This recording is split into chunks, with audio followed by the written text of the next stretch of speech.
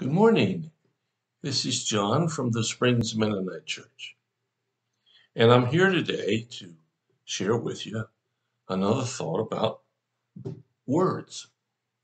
You know, those sounds that come out of our mouth, or those things that we scribble on a piece of paper that others read. And I've talked some about how that works, and I've got some more to say today from Proverbs chapter 13 and verses 18 and 19. We find these words.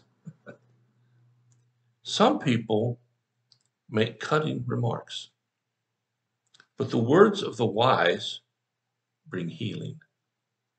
Truthful words stand the test of time, but lies are soon exposed.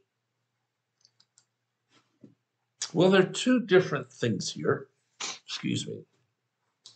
One is what people say, and the other is how they say it.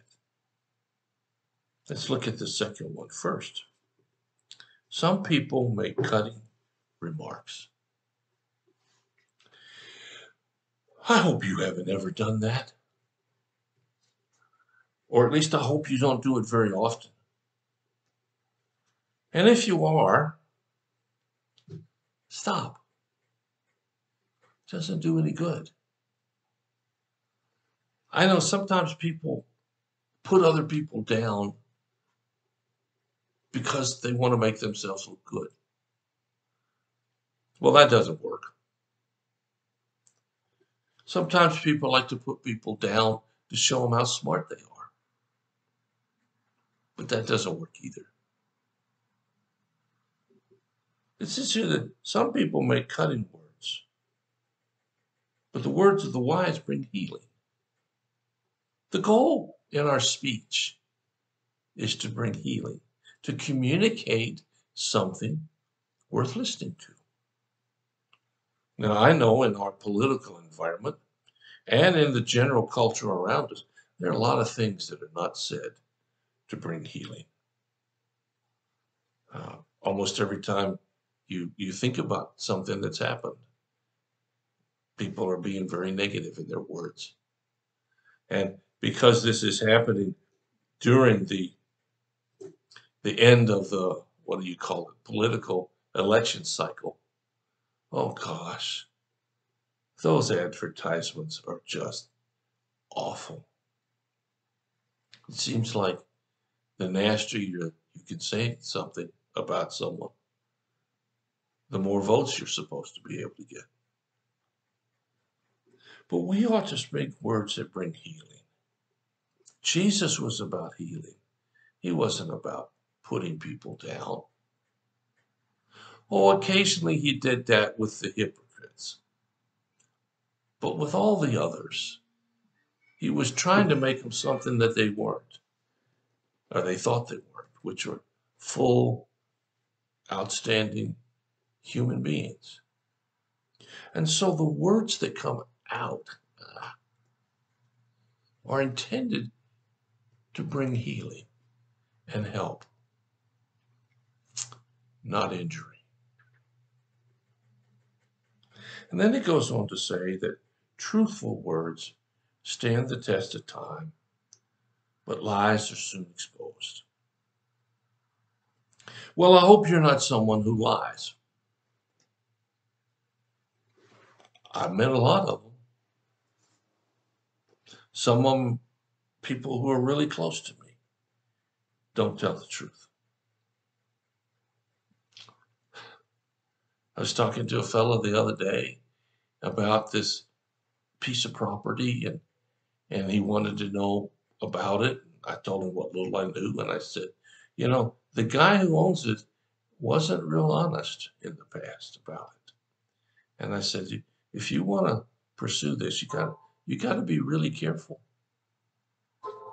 The guy says, yeah, if he'll be dishonest one time, he'll be dishonest another time. I said, yeah.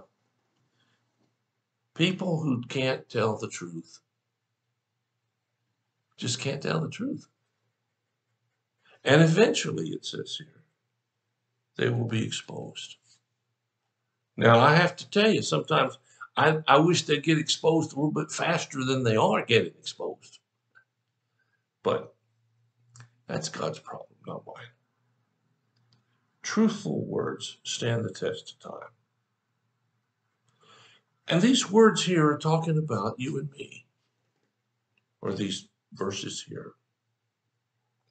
Are we telling things that last, the truth, or are we telling lies that are made up, or in the political world, spun correctly? You know, I really hate that idea. It's not a matter of changing the truth. It's a matter of how you say it so you can convince people that they think the way you want them to think. That's not what God does. Jesus never did that.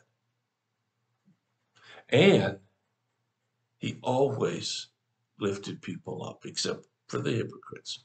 Now, I grant you, he wasn't all that kind to the hypocrites, scribes, Pharisees, folks like that. And if that's who you are, well, all I can say is I hope not, because that's certainly not what God wants.